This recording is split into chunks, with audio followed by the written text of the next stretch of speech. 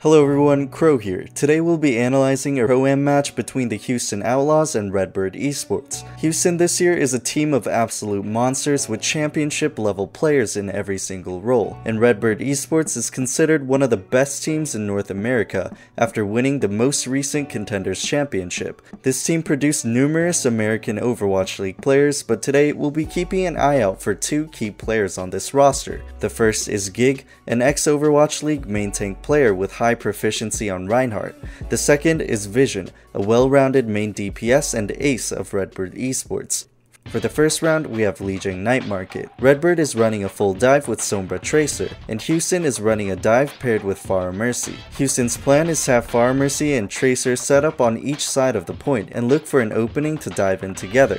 If Redbird was playing a hit scan or flex DPS instead of Sombra, in order to maximize the Pharah Mercy's value, Houston would have to engage with Wrecking Ball first, then Tracer and Pharah Mercy would follow up on the dive. But because Redbird chose to play Sombra, Wrecking Ball is at risk of getting hacked and punished if he engages first. So instead, the ideal strategy would be for Pharah Mercy to pull the aggro first so that Wrecking Ball and Tracer have the opportunity to follow up for the cleanup. Meanwhile, Ana needs to play with the mindset that there will be no allies available to heal or peel for her while Pharah Mercy is rotating around, and needs to stay either on the high ground or while surviving through cover and a health pack. Here, Redbird needs to be careful about playing objective first. In this scenario, rushing onto the objective opens up the space for Ana to crawl down to the low ground for an angle, and forces the team to play reactively while Houston's Pharah Mercy, Ball, and Tracer are able to poke and engage for free. Because they chose to play point, Redbird's frontline gets continuously pushed back by the Pharah Mercy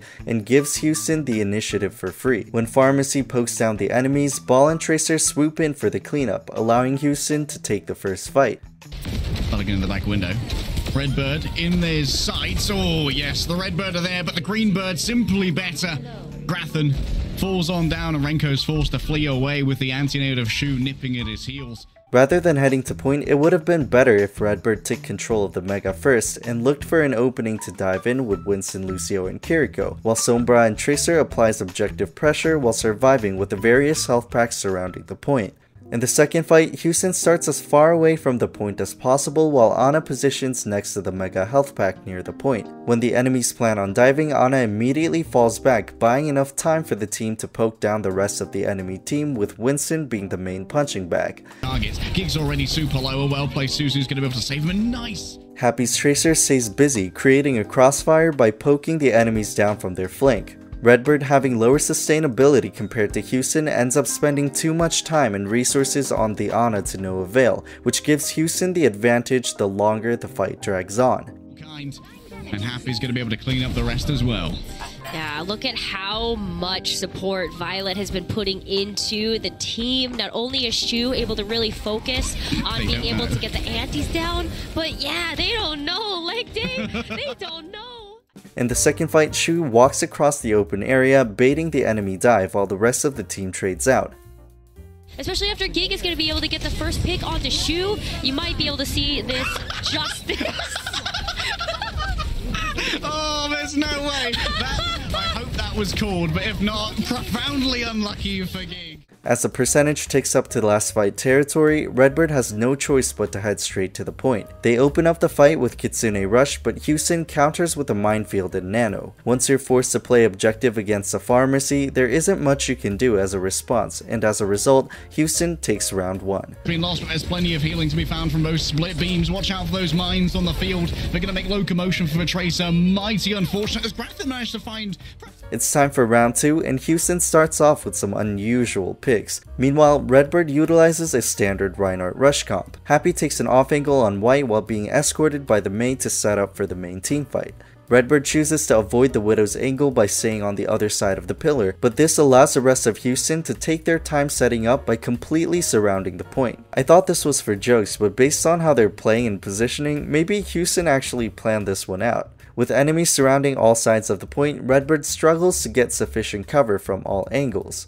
To pick off from the mass. Might need to have to redo the video for that one, but hey, look, Renko's gonna go ahead and throw down the amplification matrix, but Happy's in the back line right now. Oh my god! Fearless finally decides to switch off to Wrecking Ball after struggling against the Reinhardt rush. Vision halts Houston entry with High Noon. Really nice to try to get a quick aggressive pick here, but Vision's going to go ahead and lock down a lot of these entry. But he's forced to disengage as Moira ults to save the Mei, and Widow takes the angle from White once again. KROW TPs to the Mei, and Houston aggroes the Redbird support line, creating an opening to punish the Reinhardt in the front line who has no heals to survive. Gig, a victim of the orb. I love it when Moira moves in and says her secret line. It's Morbin time. And now Happy once again round the back on the signature angle, out of the ice block and into the fire. Happy might be chased out here, but no, the rest of the Outlaws. Redbird approaches from White to avoid getting booped off, and both teams use Blizzard to start the team fight. Disrupt the backline. Redbird ends up committing both Lamp and B, leaving the team vulnerable against KROW coming in for the flank and Moira following in for the kills.